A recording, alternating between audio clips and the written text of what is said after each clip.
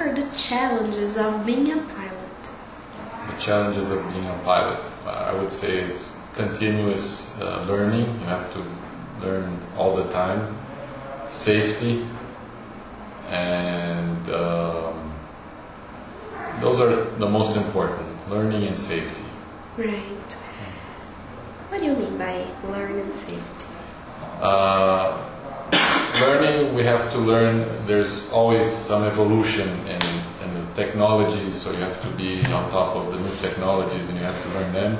And safety, as you get more proficient as a pilot, you become, sometimes there's a tendency to become less safe because you become more confident in yourself. So one of the challenges is to step back and say, I am not so safe yet, I have to be more safe. I see. Okay. Have you ever gotten sick during any flight you did? No. Never. Thank God, no. Okay. I had a passenger who became sick, but not myself. But was it serious? No, just motion sickness, normal motion sickness. I see. Until what age do you plan to keep flying? I plan to keep flying as old as I can. I think it's 65 was the... Right. Yeah. So as old as I can, I would like to keep flying. Okay. Would you encourage your son or daughter to become a pilot? Yes, I would, but I have tried and they don't want to. But why not? I don't think they like the idea of having all the parameters to check everything. It's also it's nice to be a pilot, but it's also a serious thing to do. You have to be willing to. It's my fault. Right. You have to be willing to check. So you can't just go out and fly. I'm gonna fly. You have to check things, and so. But so far, if they're interested, I would encourage them. All right. Which is the most beautiful airport you've been to? The most beautiful airport I have been to is San Martin in the Caribbean. Why do you think so? Because you come in from the sea and the runway is almost at the beach. And it's surrounded by beautiful beaches. I see. Tell me about your first solo flight. My first solo flight was here in Jundiaí. So by coincidence we are here. And I was a little bit nervous but prepared because I had already done, I think, 40 or 50 hours. So I was prepared for it. And which aircraft was it? It was a Skyhawk 172, Cessna 172. How did you feel? I felt very good. After I landed, I felt very good. Okay. It was good. Why did you decide to be a pilot? I always had this dream, and I never had the time to do it. I only became a pilot 3 years ago. Okay. So, and now that I have a little bit more time, I decided to become a pilot. I see.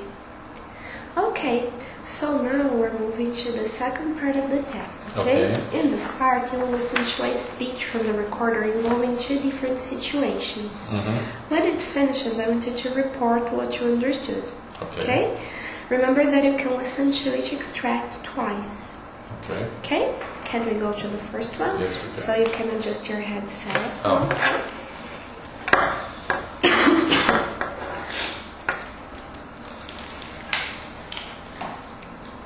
Let's go.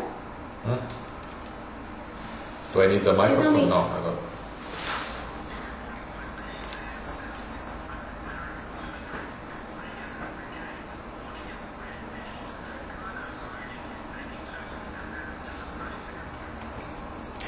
What did you understand here? I understand that this is a flight from Paris to Madrid, that the plane has been loaded, but the cargo is not fully loaded and passengers are complaining about the delay.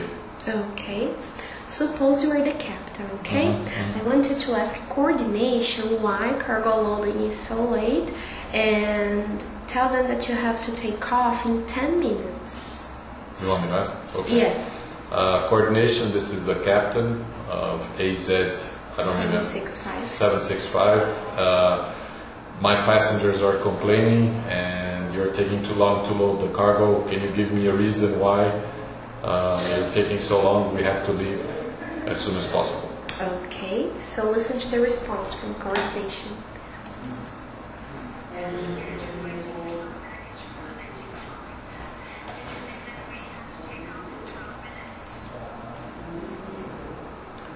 She said that they're waiting for baggage from connecting flights and asked if we have to take off in 12 minutes. Did you say 12 minutes? No. Can you clarify the situation? Okay. No, I didn't say 12 minutes. I said that we have passengers complaining, so we must do it as soon as possible. Okay. Now we're moving to a different situation. Okay? Okay.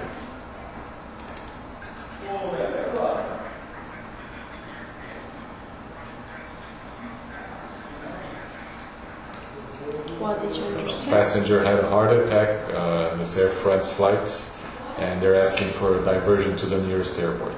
Okay. Now, tell the controller you need medical assistance.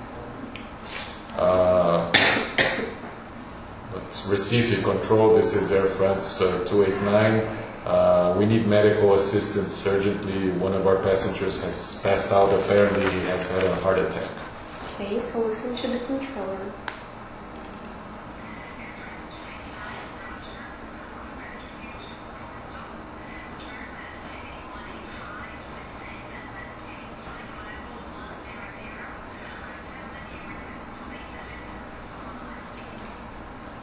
Medical assistance, not police assistance. Right. And now listen to the flight attendant's call.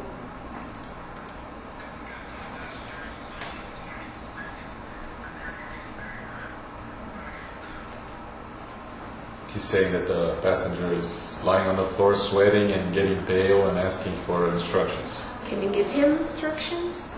I'm not a doctor, but No, that's okay. just keep him as comfortable as possible until we land at the nearest airport. Or see if there's another doctor on board, maybe. Okay. Now we're moving to the third part of the test, okay? In this part you will listen to two different conversations, and then I'll ask you some questions related to that, okay? Can we go to the first one? Yes, we can.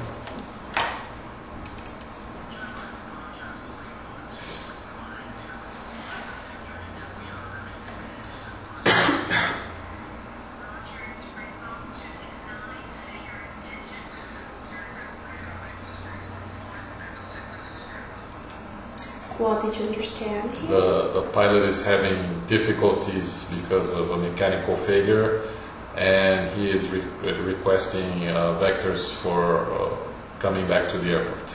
Okay. And assistance on the ground once he's there. What could the causes of slat asymmetry be? It's a mechanical failure, probably hydraulic. There's one, in each wing there's one slat, and one is going down more than the other. Right. And what are the procedures you should follow if you have this problem? Well, I'm not sure because I don't know this plane, but I would expect that you try to lower in the flaps, and then if with the flaps lowered nothing happens, try to release them again and then come back to the airport as they're doing, as for an emergency return. Is it a serious situation? It appears to be a serious situation because he says he's not being able to fly straight, so that's serious. Okay. Okay. So I'll play the second one. Okay.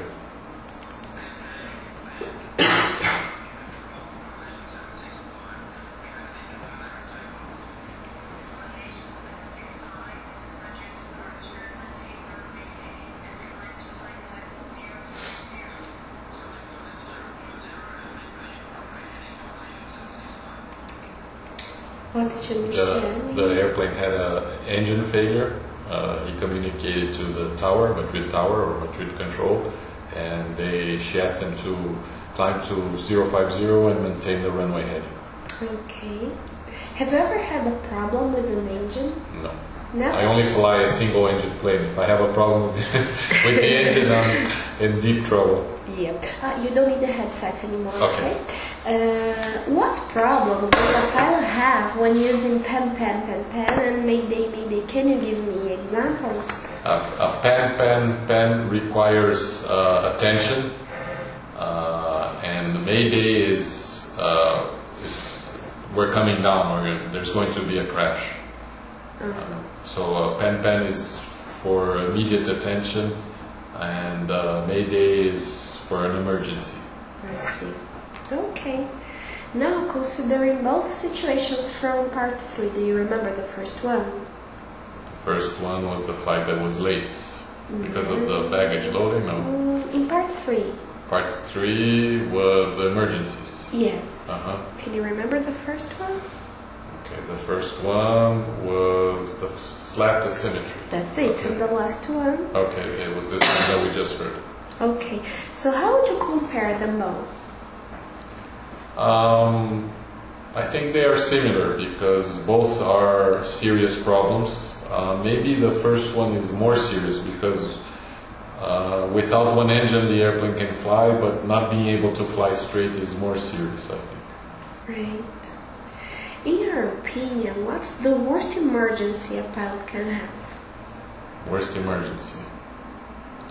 Well, for myself, is an engine failure because I fly single engine planes. Right. For a multi-engine plane, I think the worst emergency is having some sort of structural failure in the aircraft where the fuselage breaks. There's a break in the fuselage. I think that's maybe the worst emergency. Why? Can you tell me? Because that usually leads to a sequence of emergencies. We just saw on the Air France flight recently where one emergency leads to another. So I think that's one of the possibilities, a breakage in a fuselage. Okay.